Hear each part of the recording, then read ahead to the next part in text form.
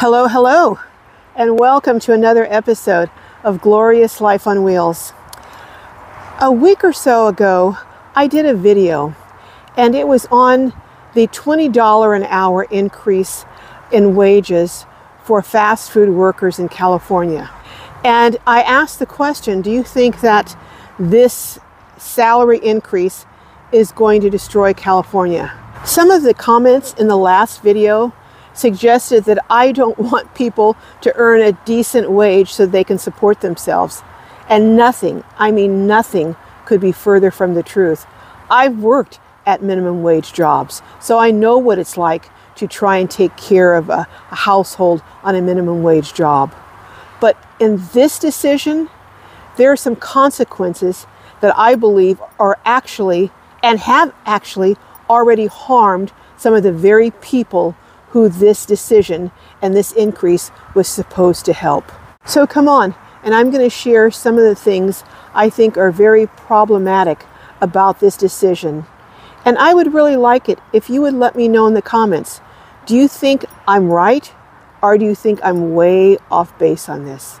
The minimum wage in California has been increasing over the last several years. In 2019, it was $12 per hour, and as of January 1st, 2024, it was or is $16 an hour, except for fast food workers.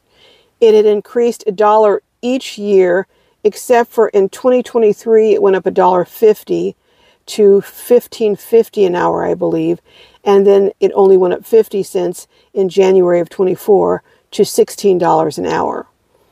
That is a way that businesses can absorb it over a gradual period of time. And to me, there's no need to lay off people, and there's no justification for doing it when you're absorbing it over a period of time. But this latest raise went from $16 an hour to $20 an hour for fast food workers, and that is a 25% increase.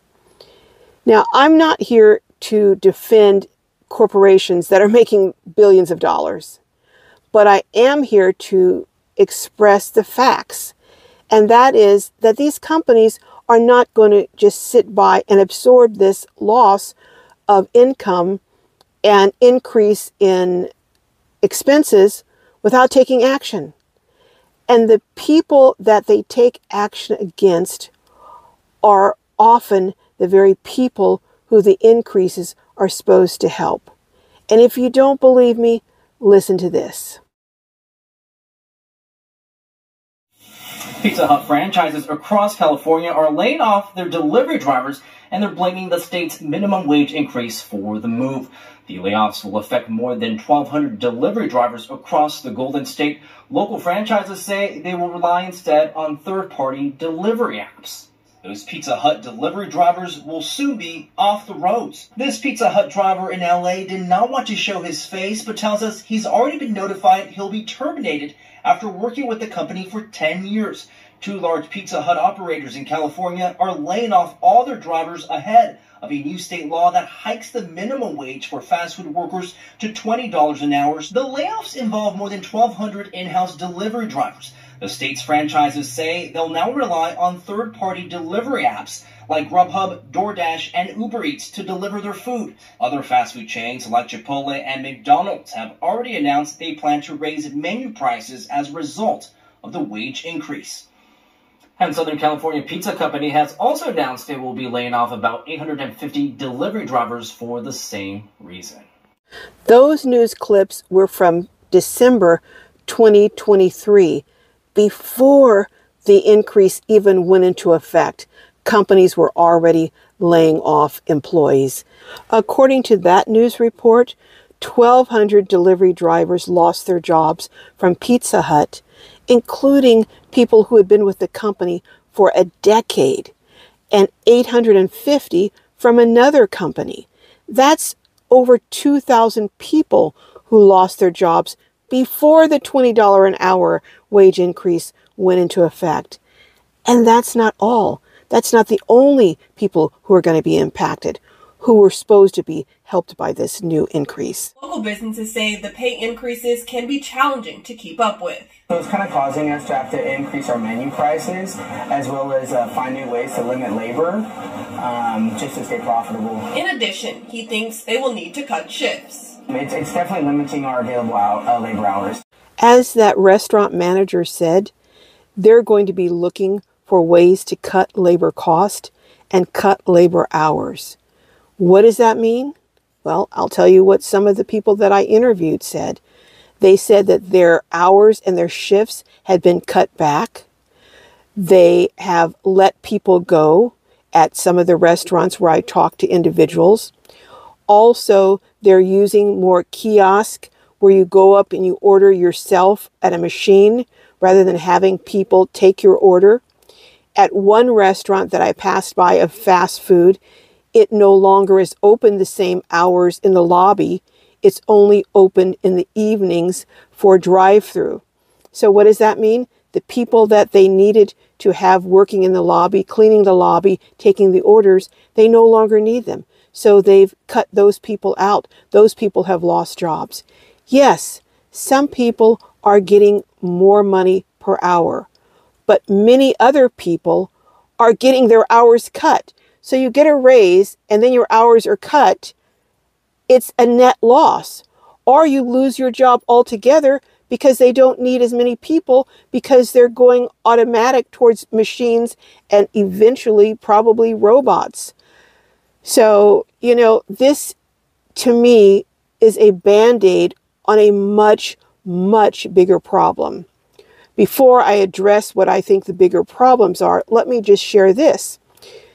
After the $20 an hour increase went into effect for fast food workers, hotel workers in San Diego started picketing.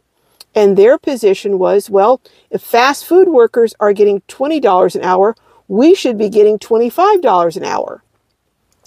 So it's not going to stop. And what will happen, I predict, because I've already seen it in other parts of the country and in other places within California, what happens when they decide to cut cost at hotels? Well, what they do is they limit the number of days that they provide room cleanups, or where they come in and they, give you fresh towels and vacuum your room and that type of thing. So I had to go out of town recently and I flew. So I didn't stay in my RV. I had to stay in a hotel. Well, at that hotel, they have a new policy since I was in that area last.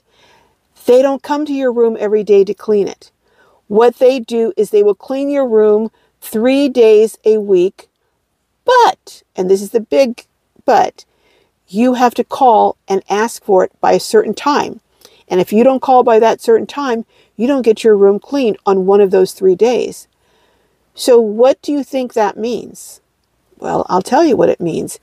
If they used to clean rooms 7 days a week automatically, and now they only clean rooms 3 days a week on request, they don't need all those housekeepers. So a lot of housekeepers have been laid off. And if it goes to $25 an hour for housekeepers in California, I predict every hotel will start doing that. But you know what else I predict will happen? They will start doing what the airlines are doing. You know how the airlines, when you sit up near the front, not in first class, but just closer to the front, you pay an extra $100. If you have an aisle seat, you pay an extra $100 or so.